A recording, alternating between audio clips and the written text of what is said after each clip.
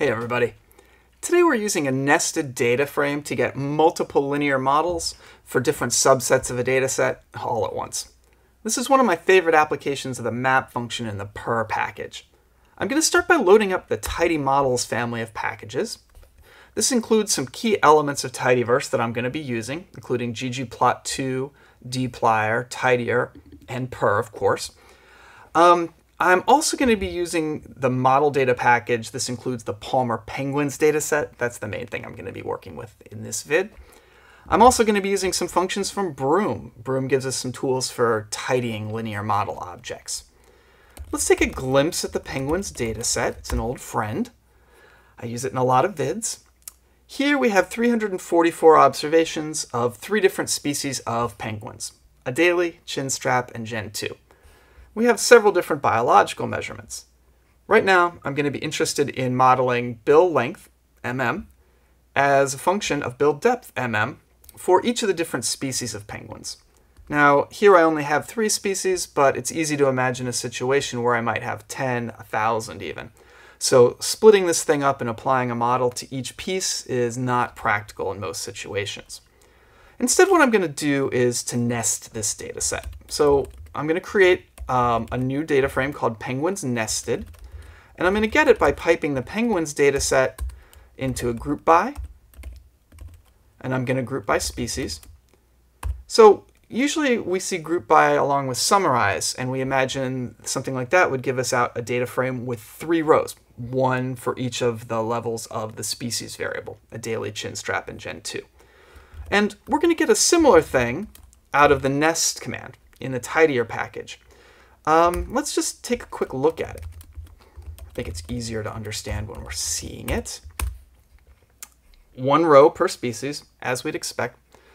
What R has done with the nest command is to collapse the rest of the data frame down into 1 column. This is what we call a list column. It's a column that is a list. And the first element of that list is going to be the entire penguins data set for the Adelie penguins. Let's take a look at that. Let's view penguins nested, and let's just look at the first item of that list. I'll use the double bracket to take the first element of the list and strip away a layer of it to just give us a data frame back. And clearly I've done something wrong here. Oh, because it's penguins nested $data that I'm looking for. I want the first item in the data column. There we go. So you can see it looks a lot like the original penguins data set. Here, though, there's only 6 columns. We're missing the species column. The species column is contained in the nesting data frame. We've still got all of the other columns, however. We now have 152 rows. That's going to be the number of Torgenson penguins in the original data set. The number of Adelie penguins in the original data set. I'm sorry, Torgenson is the island. Okay, great. So the wonderful thing about this is that now we can use the map function to apply functions, any function that we might like, to these different data frames all at once. The function I'm going to want to apply is a linear model, but I'm going to want a specific sort of linear model. I'm going to want a linear model where the response variable is bill length, mm, and the explanatory variable is bill depth, mm. So in order to reflect that common structure that my data frames all have, I'm going to build a specialized function. Let's call it penguins lm, and it's going to be a function of a data frame. I'm always going to pass it a data frame. I'm having in mind that I'm going to be passing it each of these data frames here. And in each case, I want to do a linear model where bill length mm is the response variable and bill depth mm is the explanatory variable. The data set that I'm going to use in that linear model is exactly the data set passed in by this function. Okay, great. So let's now get a new column in the penguins nested data set that's going to have a linear model for each of these 3 sets in it. So that's going to be a mutate. I'm going to take penguins nested, which I do have to spell correctly, and I think I'll just overwrite it. I'm going to take penguins nested. I'm going to pipe it into a mutate to add this new column. The new column is going to be called model. I want one model for each of these rows. And the way I'm going to get that is with a map function. So map is going to iterate over all of the things here and apply a certain function. So I want to map over the data column, and the function I want to apply is, of course, the thing that I just made, penguins LM. And let's just take another view on penguins nested. All right, so you can see that I have in each of the three elements in the list column that I've called model, I have some sort of complicated list. Fundamentally, that's just my linear model object. Let's see one of those. Let's use a summary command on penguins nested $model, and let's just do the first one. This will be the one for the daily penguins. And there you can see your typical output of your summary for a linear model object. So we've got 3 of those. We can do all sorts of fun stuff with this. The thing that I want to do is to use some functions in the broom package to tidy up this output. And I want to tidy up this output and add some more list columns here for the tidied output. So I think I'm just going to go back to the same old mutate command. And I want to get model tidy equals, again, applying a map function. But this time I want to apply the map function to the model objects. And for each of those model objects, I want to apply the tidy command in the broom package. Let's take another view. OK, so the model tidy command, let's just take a quick look at this. Model tidy. And I don't want the summary now. I want the view. There we go. All right. So you can see what model tidy did is it gave me 1 row for the intercept, 1 row for the bill depth. It gave me the estimate of that coefficient along with some information about the spread, how variable that statistic would be if we were to repeat the random sampling over and over again. We've got standard error, t-value, p-value, and so on. Let's also get a model glance. That's another one of my favorite functions in the broom package. So I'm going to do exactly the same thing. I'm going to map over my model, but I'm going to use the glance function now. And that'll just add another column to the penguins nested data set. And OK, great. That T was just, what is the T doing here? Some sort of typo in there that I'm not understanding, but don't need to worry about too much. Let's take a look at what model glance is giving us in each case. So here we get 1 row with just some overall summary information about the performance of the model, the adjusted R squared, and so on. Great. OK, so if we look at the penguins nested data set, it's starting to get complicated. We've got a lot of information here.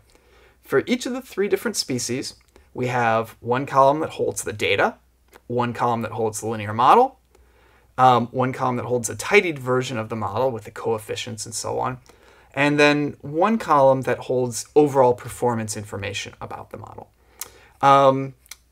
Several of these columns include data frames. You see the data column as well as the model tidy and the model glance. I got some ad hoc access to those things with this sort of subsetting operation, but of course that's not very efficient. Let's take a look at what we get when we unnest this data frame. So how about let's get a new thing called penguins. I don't know. Let's just call it penguins M. I don't want to spend too much time thinking of really descriptive names for all of these. And I'm going to take penguins nested, and I'm just going to unnest it according to, I don't know, let's use the model tidy column. Let's see what we get there. Penguins. Okay, so what has happened now is for each group, Adelie, Gentoo, and Chinstrap, R has gone in and seen that the tidy, the model tidy column is data frames with 2 rows. And so here we got 2 rows out for each element of our group. And instead of just having that list column now, you can see that we've expanded to include all of the columns in each of the data sets that we had, each of which has a common structure. Intercept and build depth were the 2 rows in each of those data frames. Just to illustrate how powerful this can be, let's do penguins T, and let's unnest along, or how about penguins G, and let's unnest along model glance. And we'll take a view on penguins G. Great. So the glance command only gave us 1 row back, and so when we unnest along that column, we still get the 3 original columns from our penguins nested data frame back. But now we have a lot more columns. R squared, adjusted R, sigma, and so on. Notice that the other nested columns, the other list columns, model tidy and data, have been left as full data frames. So they're carried along with the unnest command. They just are summarized in this neat way. They're packaged up in this neat way so that they don't clutter up everything that we're looking at. Okay. The last thing that I want to do is to use this penguins M data set, which of course for each of the 3 different penguins gives us intercept and slope for the regression line in that group. And I'd like to use that to get a ggplot with the original data and these regression lines plotted over. And if this goes correctly, I should get exactly the same thing that I would normally get just in a ggplot. For instance, colored by the species variable with a geom smooth and a method equals lm. So the issue that I have to deal with before I can actually get this plot is that right now the term column consists of what I would call to be variable names. I would really like to have a column for intercept and a column for build depth mm for each of these 3 different species. So I want to do a pivot wider on this. Let's see here. Let's get a plot showing the linear models in the 3 groups. All right, so how about penguins wide? And so I'm going to take the penguins, let's see, which one was it? Penguins M? Yes, penguins M. And I'm going to pipe it into a pivot wider. And so I need to specify names from and a values from. So names from is going to be basically the problem column. So here it's term. And my values then are going to come from everything to the right of term. So that's from estimate to model glance. From estimate to model underscore glance. Let's take a look at that. It's always good to get a little practice with our pivoting. All right, so we have 3 rows, Adelie, Gentoo, and Chinstrap. A lot of different columns, but I'm going to be interested in estimate underscore intercept and estimate underscore build depth mm. So what I'm going to do now is to use a geom AB line, geom AB line, with these intercepts and these slopes. Okay. Now, there's lots of different ways I could do this ggplot.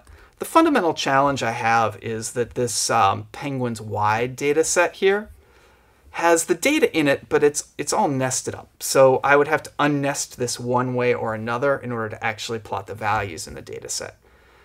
I'm going to get around that a little bit by doing a geom point using my original data set. So for x, I want bill depth mm. For y, I want bill length mm. I'm going to do a color by species. And let's just make sure that works. Okay, certainly not pretty. I'll zoom in on it in a little bit after I get a little bit more done with this. Right off the bat, I want to make it colorblind friendly. So scale color brewer. Palette equals quote dark 2. Just feel better about that. All right, so let's get some regression lines on here. So I'm going to use geom abline, like I said a minute ago. And this time the data is going to be that penguins wide.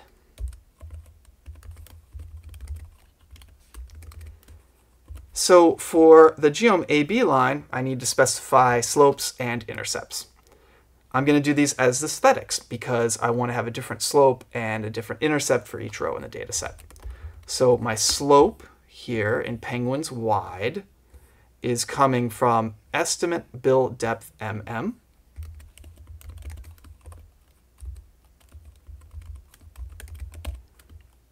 How much you want to bet I misspell something in here somewhere. And the intercept is coming from estimate underscore parenthesis intercept. Estimate intercept. And it has to be capitalized, I believe. Unexpected parenthesis. Estimate underscore intercept. Do I need a tick here? Nope. Estimate underscore intercept. Estimate underscore intercept parenthesis. Close up the AES. Close up the data. There's the problem. I was missing a parenthesis. Okay, the colors aren't matching up. Let's fix that. Get that inside the parenthesis here. Color equals species as well. That should be about what I'm looking for. Zoom in on that. In a perfect world, I would have used a geom segment so that these line segments, so that these lines didn't extend beyond the range of the data in their respective groups. This has already been a long enough video. I think I'm going to pick my battles on this one.